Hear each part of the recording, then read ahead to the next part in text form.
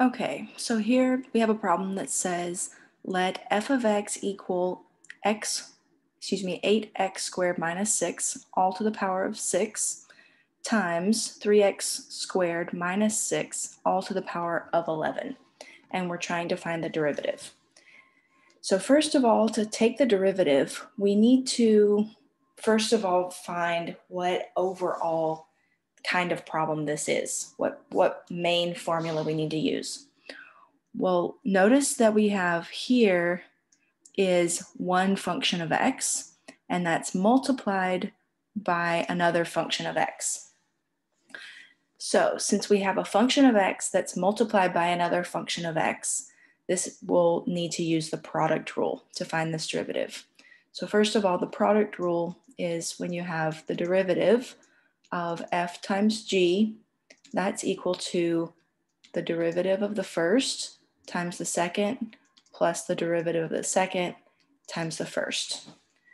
So let's identify the first as f and the second is g.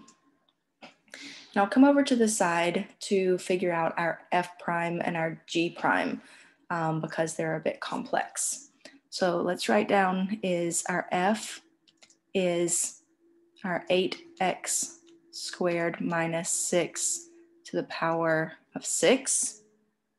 And our g is our 3x squared minus 6 to the power of 11.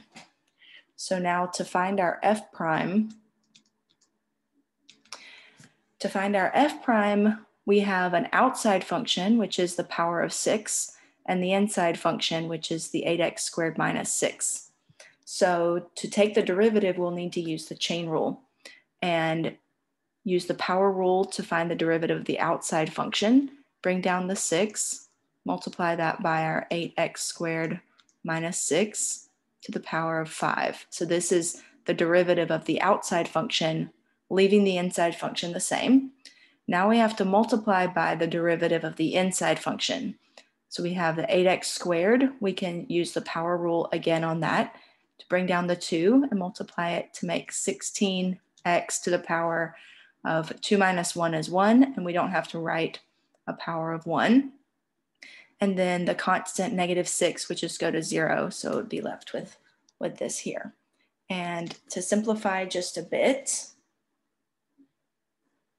we can do 6 times 16, bring in 96 to the front with the x, and then have the 8x squared minus 6 to the power of 5.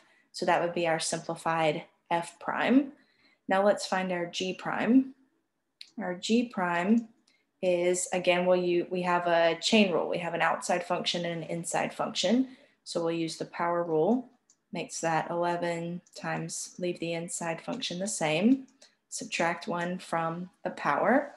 We multiply that by the derivative of the inside, which would be 6x, because this term would go to 0. Okay, and simplifying again, 11 times 6 is 66, bring the x to the front, times 3x squared minus 6 to the power of 10. Okay, so now we've identified our f, our g, our f prime, and our g prime. So we can plug this into our product rule function. So we get f prime is equal to, so this might be a little bit confusing because we're calling this whole function as f, but I'm defining my f as being something different over here. That's just because this is the typical notation. Yeah, I hope that's not confusing. So f prime in my formula was, let me use a square bracket, 96x times 8x squared minus 6 to the power of 5. That's all my f prime. Next I have my g. Actually, I'm gonna bring this down a little bit because it's a little cramped up here.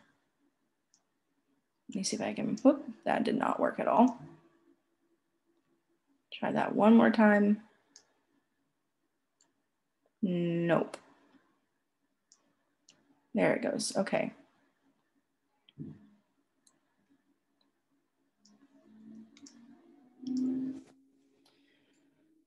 I still don't think I'm going to have enough room, but we'll see how this goes. So times my g, which is 3x squared minus 6 to the power of 11. And then plus, I'll come down here. Now, the next thing I need is my g prime, which is my 66x times 3x squared minus 6 to the power of 10. And then we multiply that by our f. So that is our 8x squared minus 6 to the power of 6. So I hope your teacher will just allow you to leave it kind of as is and not have to simplify it too much. But let's just, I just use these square brackets to identify our f prime, g, g prime, and f, but we can drop them and just write it as 96x times 8x squared minus 6 to the power of 5 times 3x squared minus 6 to the power of 11 plus 66x times 3x squared minus 6 to the power of 10 times 8x squared minus 6 to the power of 6. So I hope that's not confusing, that it's kind of close to the other side.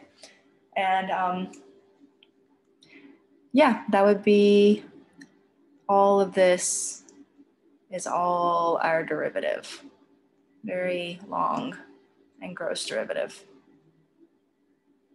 So there you go. So I hope that was helpful. And yeah, I don't do retakes, so I hope that this worked out well. And let me know if you have any questions.